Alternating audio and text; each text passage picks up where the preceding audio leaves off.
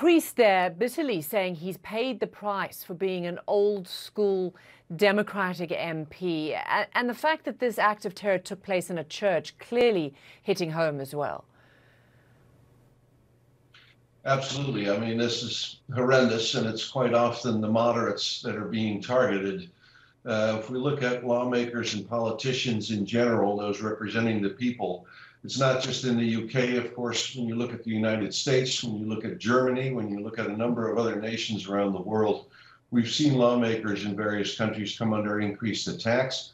They're not alone, by the way. If we look at the whole COVID era, we've seen an increase, particularly on social media, of threats towards politicians, but also journalists and virologists. So it's definitely a profession which also, of course, has an inherent vulnerability. You need to reach out, you need to have public engagement, you need to be on campaign. So we're seeing that almost as a profession or a vocation, very much increased under threat in the past year and a half. And in the UK, there has been this conversation for 5 years since Jo Cox, a previous MP, was also killed while she was doing work within her constituency. Even David here, called for more security or raised alarm. There's a fine line between reaching out, isn't there, to the public and people who vote you in, and then also being wary of being too close. Absolutely. I mean, this is unfortunately a danger inherent to the profession. When you look at sort of the security effort that's being put in after Ms. Cox's murder, what happened was authorities in the UK were building on things they already had in place from years ago due to IRA terrorism. They look normally at the environment of the home of lawmakers, the workplace, and then out in the public, if you will, the public domain. And of course, with home alarms and other things, the home aspect is being covered. Parliament, of course, they have a special police directorate in London to take care of politicians while they're at work. But then there's the whole public domain. And the UK is not the only one struggling with this.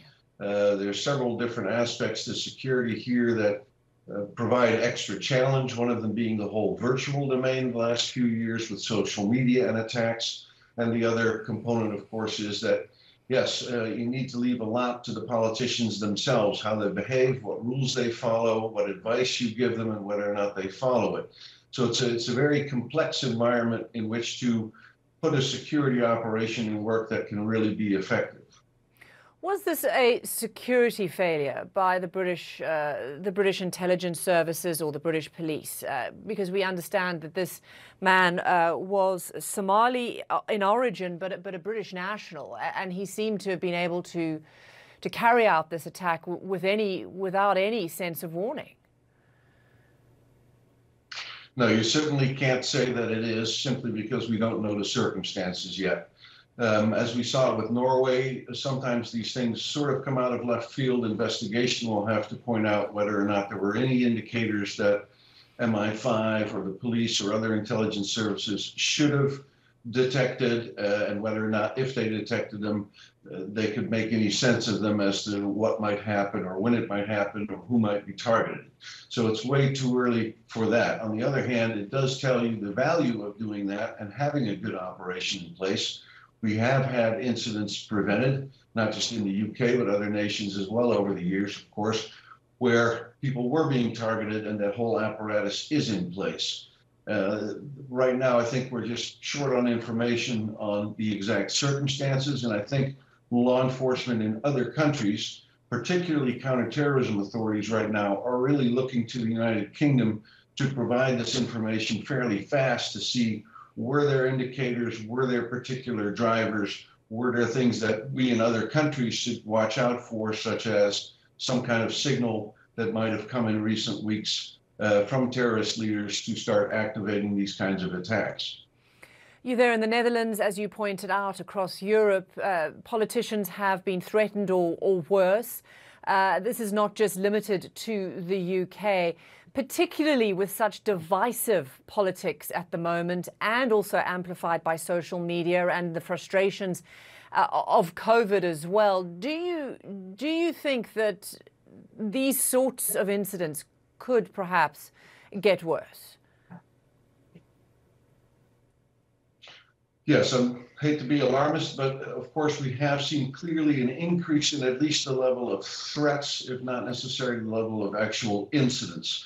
A recent report, for instance, by a parliamentary committee in Germany showed that over the year 2020, there was an increase, a total of, I think, about 1,500 threats against German politicians. And it was roughly evenly divided between unknown, right-wing, and left-wing. And we've seen in several countries now, the US being a notable example worldwide, where actual incidents of plotting are being detected, actual incidents take place. So clearly, particularly because of COVID, the right-wing extremist threat has increased, but also the threat against scientists or those who believe in it. And of course, a lot of politicians stand for particular policies here. So they're being attacked because of their stance. Yes, the increase in threat level is pretty clear. Whether or not that's going to translate into more incidents over this in the coming years necessarily, let's hope not. But it's certainly a concern. And of course, here in the UK, this is a whole new concern, if you will, because the question here is whether or not this person was radicalized and whether or not there was indeed a jihadi agenda behind the attack. In which case, we're looking at the concern that other people might see this as an example and something to emulate. That's a good point you make. Thanks so much. Always great to get your analysis, Glenn Schoen. Appreciate it.